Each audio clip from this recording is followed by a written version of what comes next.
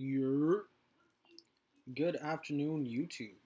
It is October 26, 2024, and we are at week 4 of the Topstep 50K Combine Challenge. And week 4 didn't end so well. I was close, man. I was real close. I got to the high of 52,230 going into Thursday. And Thursday, I just completely tilted. I was, well, one, blew the account in one day. But just went on a bad tilt, man. That's it. Went on a tilt. I was very focused on trying to reach that last little bit that was left with one trade. Um, and also after doing some reflecting on how I performed Thursday, I also realized that my mental state, the approach was different going into Thursday, and don't know if that actually had big of an impact on my trading itself. I mean, I think it did, but normally I've always mirrored my live account trades. I start from TradingView, monitor for what I would be taking on my live account, and then copy the same trade onto the Topstep account. But Thursday was different. Thursday I went straight into the Topstep account. Seeing that I was at 52,230 going into Thursday, it shifted my thinking immediately into just trying to catch that one trade, trying to bang this last little bit with a one bullet, and it didn't work out. It did not work out. I was risking 500 going into the day, 5 micros on NQ, and it just didn't work out so well. Blew the account. Also had my first red day on my live account because of that. So yeah, that's just what happened. It is what it is.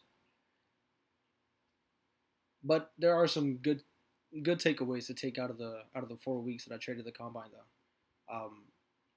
One is like my times, which are really big for me. Over the 4 weeks, I realized that my higher time frame trades perform way better than my lower time frame trades when I'm trying to trade at work. Anything below the 5 minute, I'm at fucking 40%. Those length of time held for the trades are between 5 and 10 minutes. Win rate was around 40. The low 40% was like 41, 42. But any trades that I executed on the 5 to 15 minute, and the duration for those trades were anywhere from 15 minutes to 30 minutes, and anywhere from 30 minutes to an hour.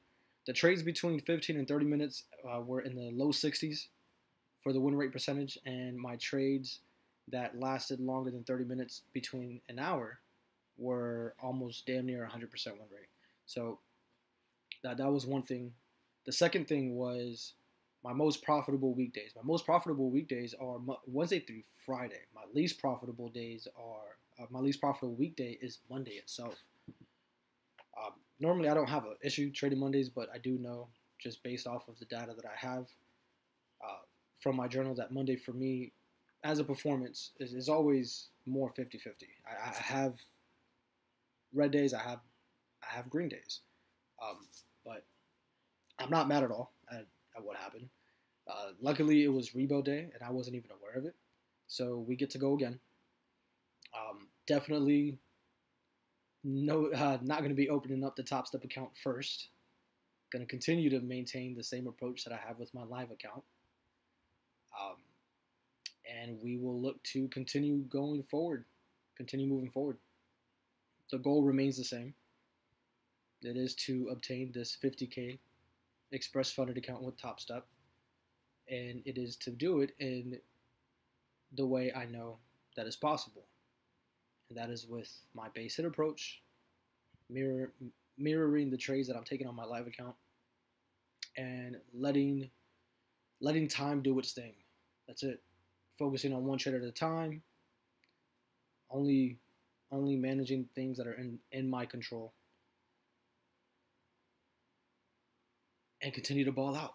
So we'll go over some of the trades that I took on the weekday though. Going into Thursday's blow up. Monday was really nice. ES, I took a 15-minute inversion play. We had SMT on the lows. We also had a sell side, an internal sell side raid, and then we had this candle right here. I believe it was the 845 candle with the closure above this bearish FVG. I went ahead and I entered at the 9 a.m. 15-minute candle opening, targeting the nearest buy side, which was right here. Gets tagged 30 minutes later. I believe that was the opening bell, if I'm not mistaken. So that was a nice little trade there. Then we have Tuesday. Tuesday was on MNQ. We took a nice 5-minute inversion FVG play.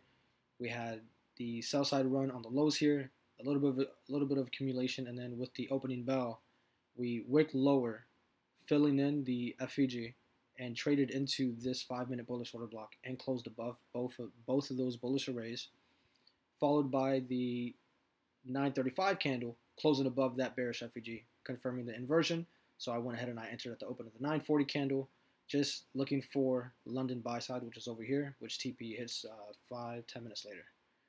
And then Friday, we ended Friday off on the new account, which I'll show you real quick for the reset.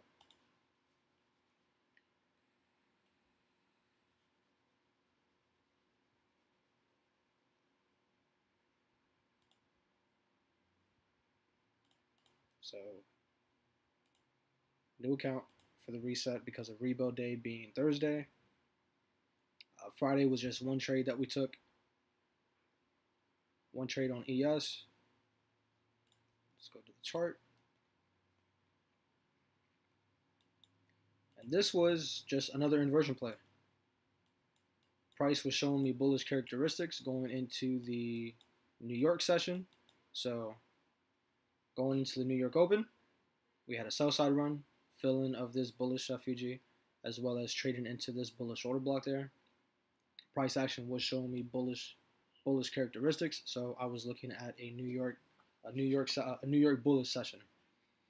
Then we had the 730 close above this bearish FVG, so that's my inversion. I went ahead and I executed at 745, and then previous day's high was my target, which gets taken out here with the opening bell candle. And that was my one bullet for the day. Took that on my live account first, and then went to take it on the Topstep account, just to get back in the groove. So yeah, that's it. We look to continue. Again, my takeaways from the 4 weeks that I had on the 50K combine. Profitable weekdays. Not my profitable, but the looking at the duration of time held for my trades and seeing where the win rates are in between each one, and just confirming that I am way better off when I'm trading from work. I'm just way better off sticking to the 5 and 15 minute, leaving it at that. No need to fix what ain't broken. So even though I blew the account, it doesn't define me as a trader, baby. I'm still a great trader, and I know it. Now I just got to continue and maintain and stay diligent with my discipline on performing to the best of my ability day in and day out. Giving myself a checkup from the neck up, reminding myself of the rules that I haven't set, that are set for a reason, and just let the process do its thing, man. So I'll talk to you guys next week. I am out of here.